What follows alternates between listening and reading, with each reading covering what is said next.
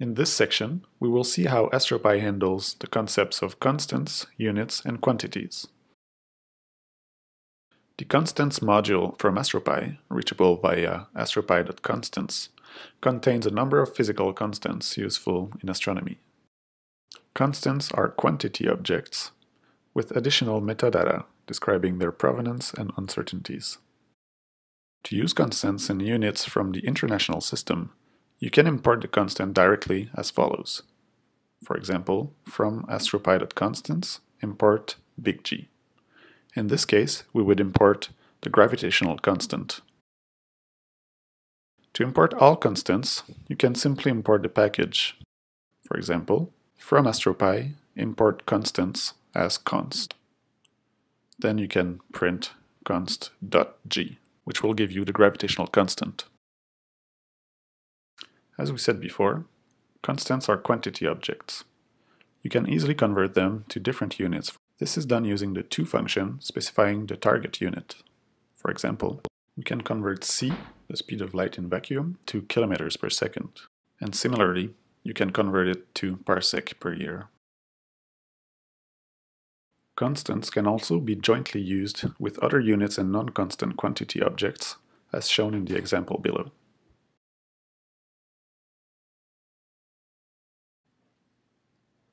Astropy.units handles defining, converting between, and performing arithmetic with physical quantities, for instance meters, seconds, hertz, etc. It also handles logarithmic units such as magnitude and decibels. It does not know spherical geometry or sexagesimal. For celestial coordinates, see the astropy.coordinates package. As is common in physics, a common way to use astropy.units is to work with quantities, the combination of a value and a unit. The easiest way to create a quantity is to multiply or divide a value by one of the built-in units. It works with scalars, sequences, and numpy arrays, as shown below.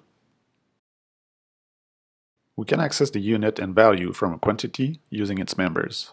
For instance, here Q is the quantity 42 meters. If we want to have the value, we do q.value, which returns 42, and q.unit returns the unit meters. From here, we can easily combine different quantities, units, as building blocks. For example, 15.1 times meter divided by 32 times second will give us the result in meters per second.